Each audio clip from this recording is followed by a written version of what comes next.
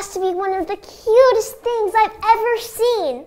I bet you didn't even know it existed. Please go ahead and like, subscribe, and hit the bell down below. Thank you.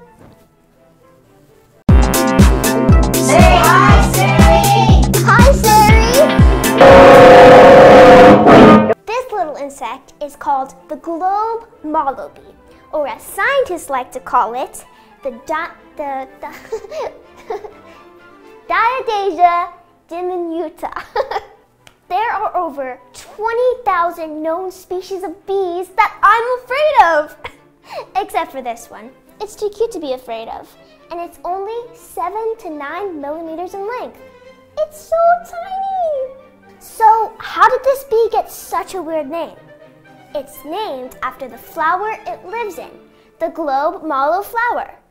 So how did the flower get such a weird name? Do you know? If you do, put it down in the comments. These bees sleep in the flowers. It's so cute! These bees don't have eyelids, so we're pretty sure they're sleeping. But they could just be laying on their sides. They only get about 30 to 60 minutes of sleep every night. So what they do is they have little naps in the day. And when I mean little, I mean little.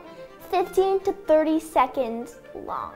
Female bees pick up pollen from flowers on their hind legs. They make the pollen into little loaves, and they give the loaves to the little baby bees. So as we said earlier, the adult bees live in the flowers, but they build nests for their young in the dirt. The females do a really interesting thing. But first, please like, subscribe, and hit the bell down below. No one really knows why the females do this, but they will build chimney-looking things at the side of their nests. Here's an even more interesting fact.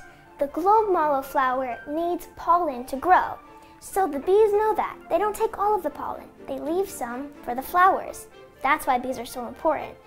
So if you ever wake up really early and see a Globe Mallow flower, take a magnifying glass and you might be able to see the little bees sleeping. That's it for today. Thanks for watching. Come back for some more cool videos.